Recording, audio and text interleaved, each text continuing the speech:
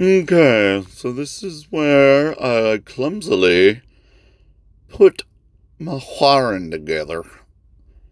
As I'm going, wait, hold on. Wait, this one? No, this one? That one. Yep, that one.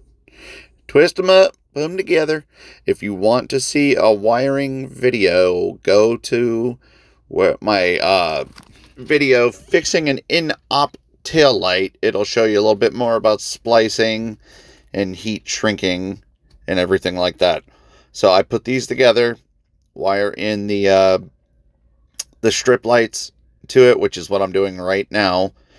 And then I'm going to bundle up all of these wiring harnesses, electrical taped the actual 3-prong plugs, and zip tied and taped all of the slack, and tubed it all up to keep it weather tight and protected.